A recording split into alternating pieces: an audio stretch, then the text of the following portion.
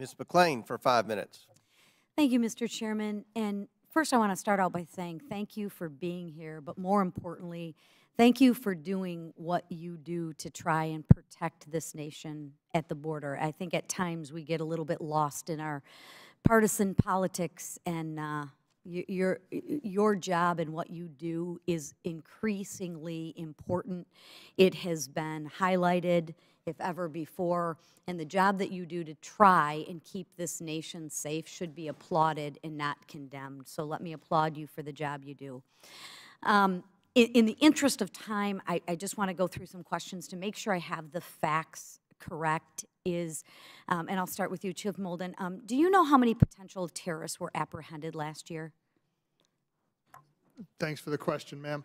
And I know you're going fast. What I do just want to say is thank you for applauding us. What I would say is that, honestly, our jobs in the big scheme of things are fairly easy. It's the agents on the ground every day that are hiking in those mountains and risking their lives to save the migrants and apprehend people that really should be applauded. But and please extend our thank you to those agents as well. Yes, ma'am. And in terms of the numbers, no, so I do not know. I do know in the Tucson sector, which is what I represent, there were 2 or 3 last year. I believe it was 2 persons that were on the watch list. And again, sir, just in the interest of time, we are in agreement that CBP has apprehended individuals on the terror watch list.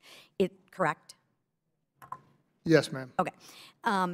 CBP data that I have said reports 98 suspected terrorists apprehended just last fiscal year on the southern border.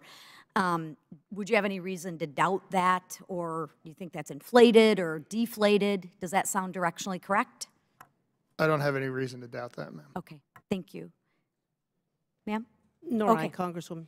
That is a substantial increase from prior years. Is that correct as well? That sounds about right. Okay. And would you agree there are a high number of gotaways? That is correct, ma'am. Okay. And again, I'm just trying to get the facts, trying to leave the personalization out of it.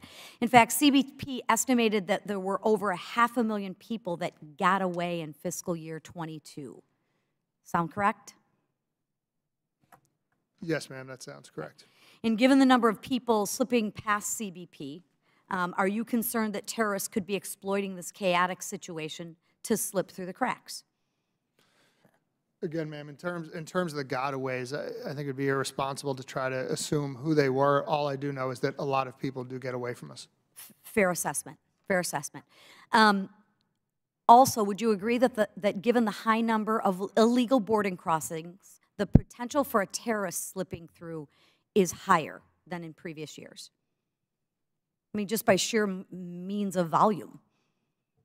I don't want to speculate, ma'am, but as Chief Molden mentioned, we don't want to assume the unknown. We are concerned always, of course, because to us what matters is who and what comes between those ports of entry, and that we're able to identify every single person that comes through. And are you doing that?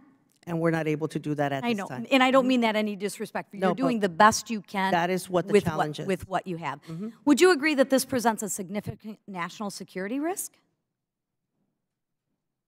When we don't have the right amount of resources, the technology, the infrastructure, the personnel, where agents can get to every bit of location across that border to ensure that we have the vigilance necessary to find every person that's crossing illegally, then we have a high probability that. So would that be a yes? We don't know who's coming across, yes. Okay. In terms of the cartels, have they become more active on the border in recent years or less active? It is my belief and my experience that they've become more active in recent years. Thank you. So throughout this hearing, we've highlighted several issues that have both arisen because of the open border crisis. My final question is, would you agree that our catch and release policies are actually incentivizing more people to try and illegally cross our borders or deter them?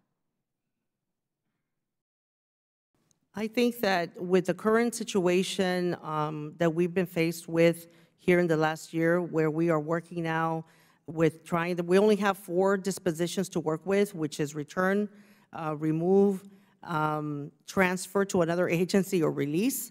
I think that everyone nowadays has a cell phone, so when migrants are released into a community they immediately contact the relatives, they contact others.